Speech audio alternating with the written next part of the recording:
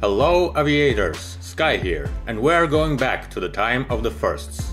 The long-awaited aircraft, which once had to consolidate the position of Boeing, is certainly not the first US civilian aircraft manufacturer. And today we are meeting the second jet airliner in American history, and one of the most famous products of once the leader of the aviation industry. Douglas DC-8 is a four-engine jet airliner developed by Douglas Aircraft in the 1950s, one of the main passenger aircraft of its time. Let's begin our tour. This tour, as it should be with the first jet airliners, begins right after the World War II. For the aviation industry of the whole world, it was a time of change and exploration, and the United States were no exception. The competition between aviation giants was becoming more and more active. Boeing, which created the legendary B-17 and B-29 bombers, had made huge progress in the field of strategic aviation. But in the civilian world they had nothing to brag about. Their Stratoliners and Stratocruisers could hardly compete with the leaders. The leaders in civilian aviation were the Douglas DC-6, the number of which were measured in hundreds, as well as the Lockheed Constellation, which eventually became a real legend. Convair also wasn't lagging behind. Their CV-240 family was produced in hundreds and was loved by aviators. However, great success in the field of piston aircraft played a cruel joke with these companies. Having vast experience in creating such planes, as well as the manufacturing and maintenance infrastructure, they had great technological inertia that did not allow them to change quickly in the new circumstances. And the 1940s brought those circumstances, the real industrial revolution. The first sparks of this revolution in the civilian sector were the appearance of the turboprop Vickers Viscount in 1948 and the jet de Havilland Comet in 1949. Nevertheless, the Americans were still skeptical about this direction. Despite the advantages, such engines were terribly unreliable in comparison to the usual pistons. Nevertheless, it was impossible to completely ignore new trends, so the companies directed their research towards turboprop engines, hoping that they could change the power plants with minimal risk, keeping the general design of propeller aircraft. Because you have to make those crazy roaring barrels work properly before putting them on a passenger airplane. Lockheed was the first on this way, creating the L-188 Electra in the mid-1950s. Convair was lagging behind, as its main priorities were still the military programs. First of all, the recently created and extremely complex B-36 Peacemaker bomber. Douglas was not in a hurry. Piston engines were still their favorite, and in 1953 they released the DC-7 to the market.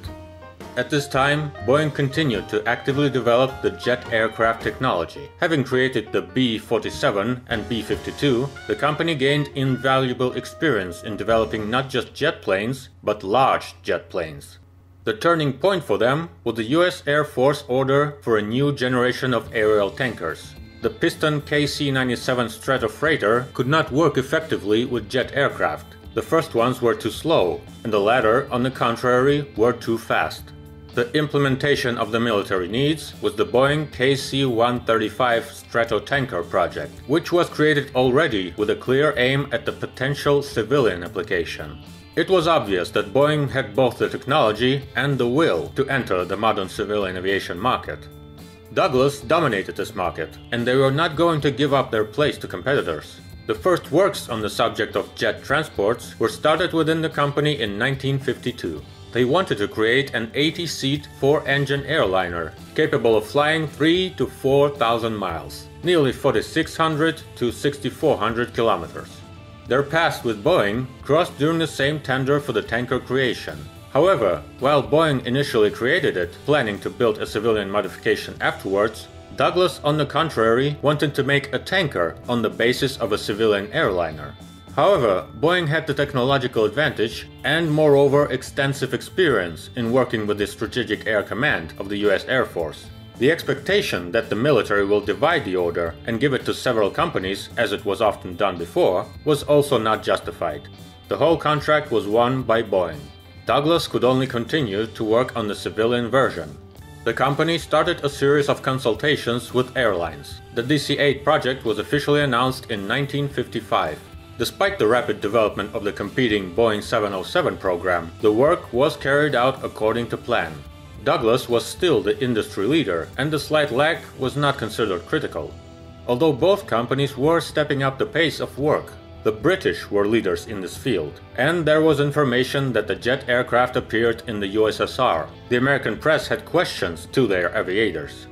At the same time, the company retained some skepticism regarding the choice of a jet engine. The turboprop aircraft created at the time proved to be excellent. Vickers Viscount was supplied in large quantities, and Bristol Britannia and Lockheed Electra looked very promising. The first jet aircraft overseas, although caused a sensation, but as it turns out were not as good as it seemed. De Havilland was struggling with the comet disasters, and the operation of the Tu-104 caused many difficulties. On the other hand, the French jet Caravelle, which took off in 1955, was inferior to Comet in a number of specifications, but looked pretty good. Finally, the ambition of airlines played to the benefit of the new aircraft generation. Yes, on one hand, the operation of jet aircraft was still difficult and risky, but on the other hand, these revolutionary machines created an image of the airline's incredible advancement. Having such a plane in the park was very cool. In the United States, Juan Trippe became the main catalyst of the image game. In 1955, Pan American made an unprecedented step. It signed contracts for 20 Boeing 707 and 25 DC-8. This act provoked an explosive demand for these aircraft from the entire industry. Almost immediately, more than a dozen other large operators also placed orders for future flagships. Everyone wanted to have them. By 1958, Douglas had a portfolio of orders for 133 aircraft, and Boeing for 150. For that time, these numbers were huge. The original DC-8 production site was supposed to be the main Douglas plant in Santa Monica, California. But this factory was adopted for the piston planes, and for the jet giant, the local airport was too small. The local authorities did not allow to increase its size. Besides, the unverified giant 4-engine jet plane flying in the middle of the city was not the best prospect. Production was moved to Long Beach.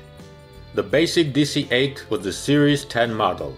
The aircraft received a fuselage almost 151 feet or 46 meters long, and the cabin capacity reached 177 passengers in the standard layout of 3+3 economy class and 2+2 business class. However, given the important image value, airlines often played with these schemes, making them sometimes not standard. The crew was made up of 3 people, 2 pilots and a flight engineer. Due to the requirements of the FAA and a small amount of solutions in the avionics, in a number of elements, including the cockpit, the DC-8 and Boeing 707 were close to each other. Although the DC-8 had an unusual conditioning system. The pressurization was performed through compressors with air intakes located in the front fuselage section. That is why the DC-8 has those exotic nostrils.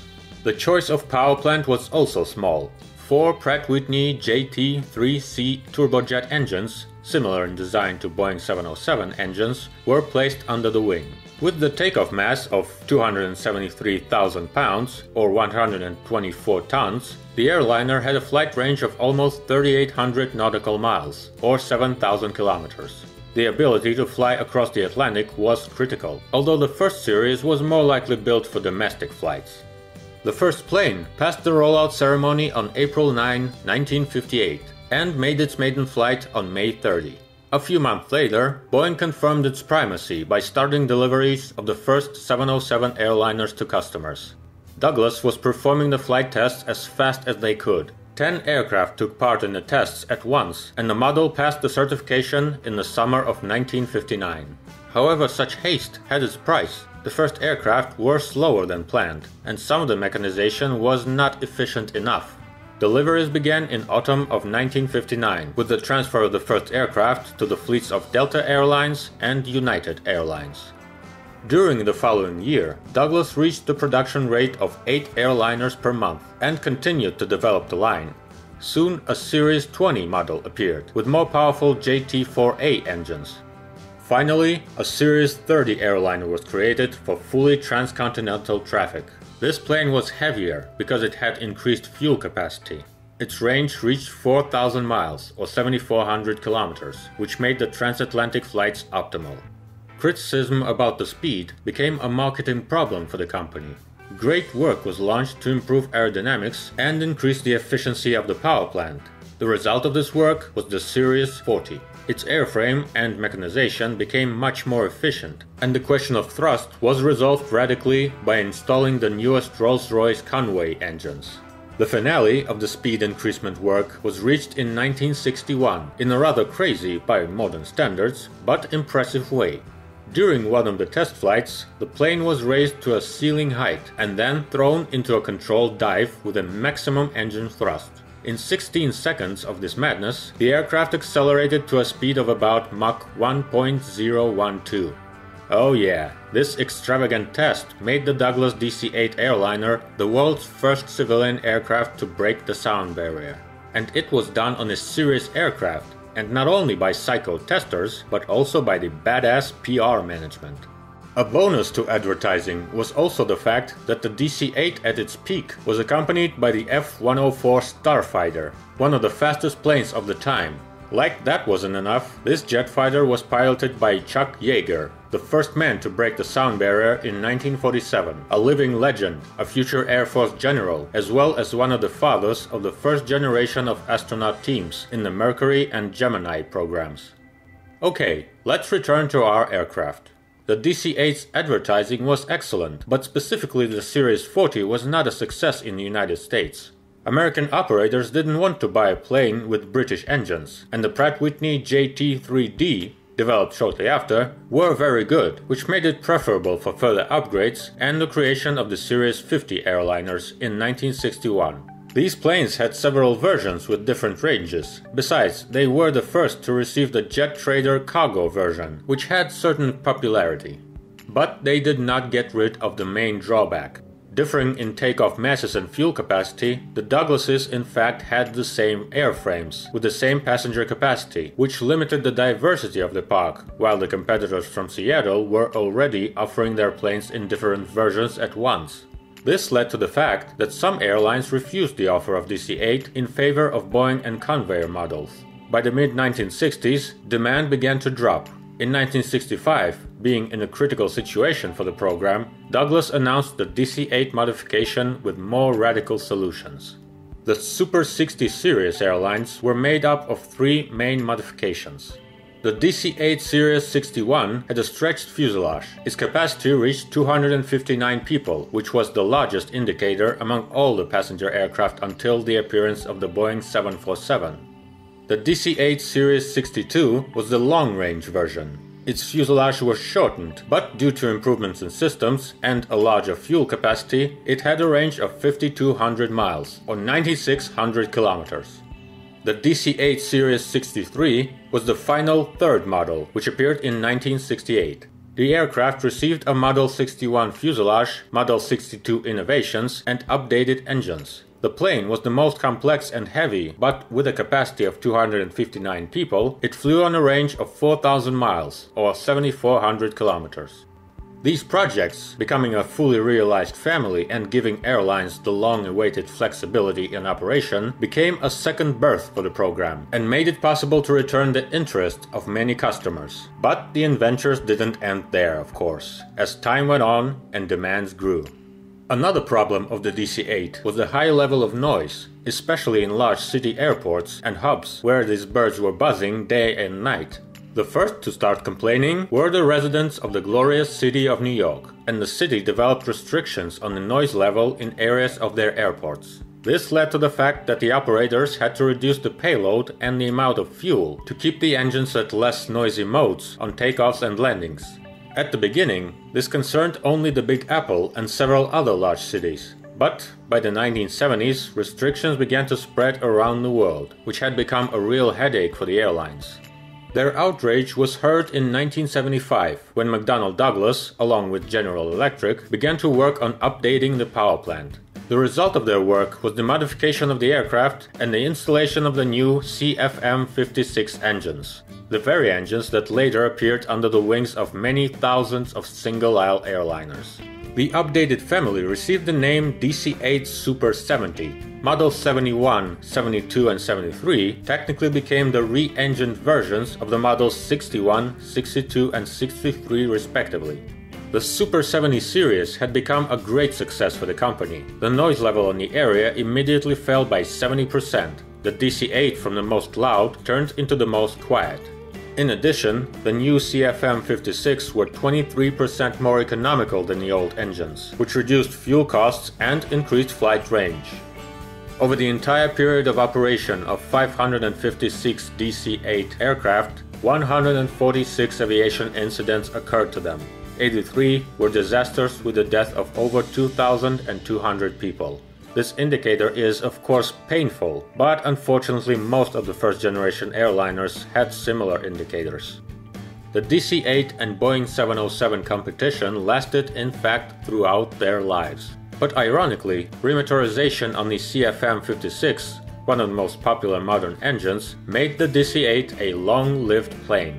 If the 707 remained mostly in the military, the DC-8 continued to be very actively operated on commercial routes. The 21st century met about 200 flying planes, and this is despite the fact that they were no longer produced since 1972. But time, of course, has no mercy. In 2018, a bit more than a dozen aircraft of cargo versions remained in operation, and their service is coming to an end. Douglas DC-8 slowly leaves the sky and occupies a worthy place among the legends of aviation. That concludes the story of this legendary aircraft. Like the video and subscribe to the channel. Fast flights and soft landings to you.